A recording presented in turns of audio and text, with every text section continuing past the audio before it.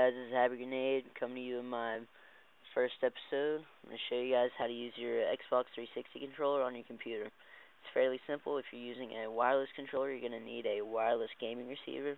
It looks something like this right here.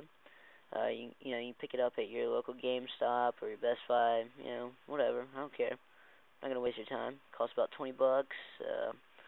Once you get that and hook it up, you're going to need to download the software right here, including a link to this in the information tab to your right.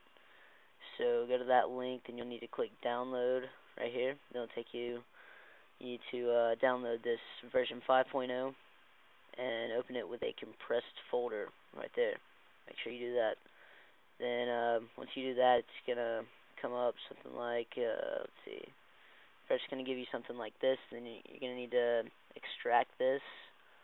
Then you'll get this right here.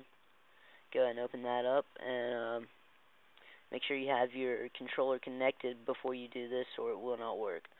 So you're gonna need to click this wrench right here, and this is what it's gonna look like after you have it configured completely. You're gonna have all these buttons right here. Go ahead and go to sticks and enable both of those right there. D-pad, same thing, enable. Now for buttons, you need to go through and just press every single button on your 360 controller.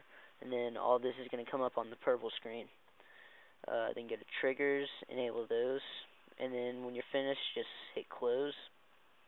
And see, I've got my 360 controller hooked up right here. Alright, now when I press a button, it's going to flash up on this screen right here. See, I'm pulling my R trigger. And there it is right there. Now, whenever I pull that, it gives me the option to choose what I want it to do. So I can choose the function I want the right trigger to have. So right now I have it the left mouse click, as you can see right here, that I've chosen. So that's that. Alright, now I've got the A button. It's flashing right here. Say I want that to be the space button. I'm going to go here. I'm going to click on that button, and I'm going to click space. And now that's my space button. So I've got my R trigger, and space button. Now you can go through and do this to all your buttons to configure it, and then you can change it to what you want for your games and everything like that. And that's pretty much it. Let me know what you think. Leave some comments. If you know any easier ways to do this, just let me know. Thanks for watching.